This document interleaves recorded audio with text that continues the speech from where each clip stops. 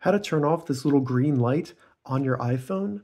In this video, I'm going to show you what this green light means and how to turn that off. So if you're seeing this green light, that means that the camera on your iPhone is being accessed by an app. So if you're seeing this green light and you're not using the camera on your phone in any app, that could mean that an app is secretly accessing your camera. It could also mean that there's an app that is not working correctly, and that's causing it to access your camera. So to see which app is triggering this green light, all we need to do is open up the control center by swiping down from the top right.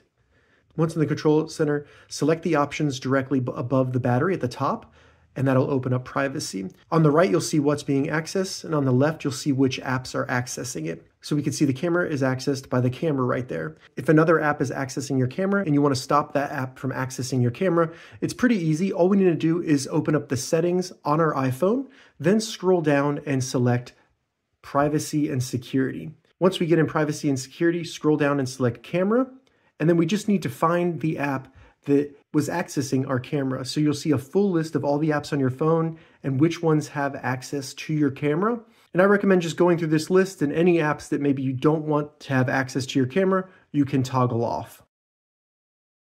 Once you've toggled off the app, you can go back to your home screen. If you're still seeing the green light, restart your phone, and then when you open it back up, that app will no longer have access to your camera and you'll no longer see the green light.